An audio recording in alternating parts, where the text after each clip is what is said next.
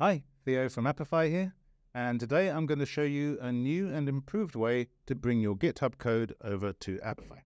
To follow this tutorial, you'll need an Apify account and a Git repository.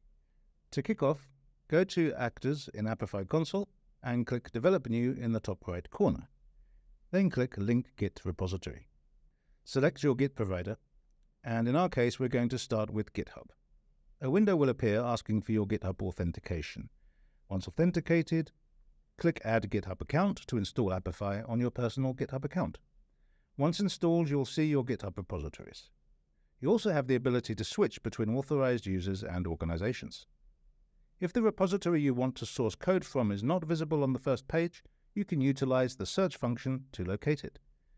If you're unable to locate the desired repository, it is possible that Apify still doesn't have access to this particular repo. To fix it, click on Adjust GitHub App Permissions to manage your GitHub permissions. From there, you have two options. You can grant Apify access to all the repositories in your GitHub account, including private ones, or you can choose specific repositories to give Apify access to. After selecting your repository, you have the option to specify the branch and folder from which the code should be retrieved. Once you have finalized your configuration, the next step is to proceed with building your actor. Wait for the build to finish, and that's it. Your actor is ready to run. In the Code tab, you have the option to define the build settings for your actor. By default, it is set to Manual Builds, which requires you to manually build the actor with the updated version of the code each time you push new code to your repository. Alternatively, you can choose to change the build settings to Automatic Builds. This option will automatically build the actor and update it with the latest version whenever you push new code to the repo associated with the actor. I've covered getting code from GitHub.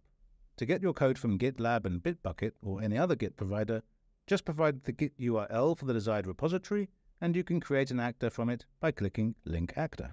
After that, as with GitHub, you have the option to specify a branch and folder from the provided repository, and then you have to build your actor. That's all for this video. Don't forget to like and subscribe and click that bell for future content. Also remember, you can reach out to our Discord community if you need any help with any of our tools or integrations. That's all for now. So long, and thanks for all the likes.